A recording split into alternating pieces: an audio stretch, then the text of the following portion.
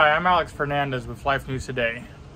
I like JDM, I like classics, I like antiques, you name it. I'm a car person.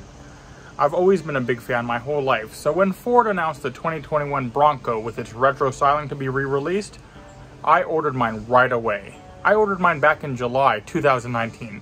I've been waiting 2 years for it.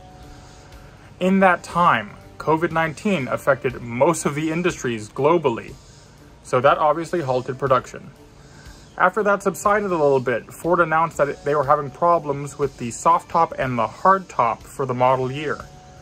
When that subsided, they finally announced that it had to do with the chip shortages, which has been affecting not just Ford, but all auto industries across the globe. I wrote a full article on explaining why there's a chip shortage and what industries' products are affected by it. If you guys are interested, please check it out.